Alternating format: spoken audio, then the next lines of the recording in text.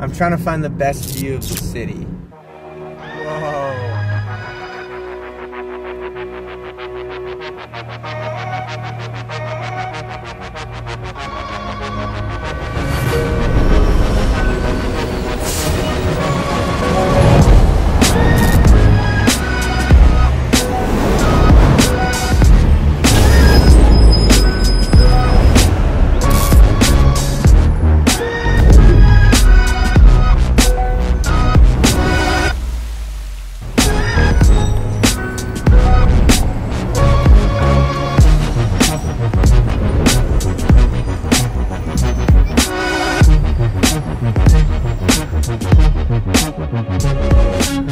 There's something really special about watching the sunrise come up and having to wait there and not having any music or any stimulants or anything.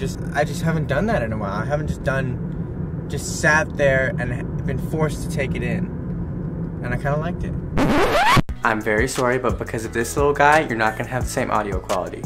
So just bear with me for this first little bit. He will attack the camera.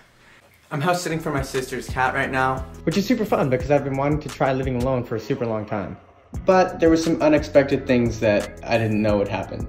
Here's some things that I've discovered in my first time living alone. Here we go. Number 1, ramen noodles aren't actually good for you. After a while of eating this stuff, it's actually bad for your stomach. Number 2, it gets lonely pretty fast. And it's not that I don't have friends over, and it's not that I'm not talking to people, but it's just like you are by yourself. I'm very used to being with other people a lot. It's kind of hard to get accustomed to when you're just by yourself. What are you doing? Come here. Come here. Come here. No, okay. Well, number 3. The cat calmed down, so we have some better audio now. Nice. Plants need to be watered. My sister really likes having plants around the house, which is awesome. It adds the whole vibe. It smells like oxygen all the time here. Your room must just smell like oxygen. I'm not very good with plants, and my sister has exactly 1, 2, 3, 4, 5, 6, 22, 23, 24, 25, 26, 33, 34, 35, 41 plants. And there's exactly one of me that doesn't know how to take care of them. So hope your plants don't die, Hannah. Number 4, you get a lot more freedom when you live alone. It's probably the best part of living alone. I take out the trash when I want to. I make my food when I want to. I make my food how I want to, which is awesome. However, leads to number 5, responsibilities. If you don't do the dishes, they pile up quickly. If you don't take out the trash, it piles up quickly. If you make bad things for yourself, you feel sick. So you're fully responsible for yourself, which is kind of fun. I sound like a 40-year-old mom when I say that, but you know what I mean, right? It's like at the end of the day, if you really did do a good job and you took care of yourself and you were productive, it feels so good. It's so empowering. Number 6, cats are annoying. They are annoying. I really like being responsible for myself. You know what, we're just gonna go handheld. This little pooper's being annoying. Hey.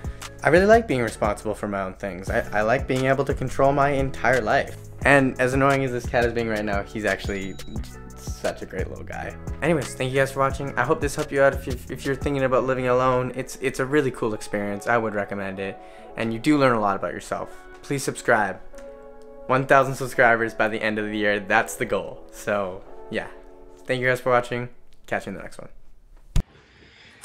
What's up? This is Editing Chris. Thank you guys so much for sticking around to the end of the video. I really appreciate it. So as a little surprise, fun present for you guys, here's a montage that I made with my friend Paul of Calgary at Night. Enjoy. Whatever they want and assert their own will and not worry about how it's being understood or whatever. Yeah, the wonderful thing about that is that it speaks to people.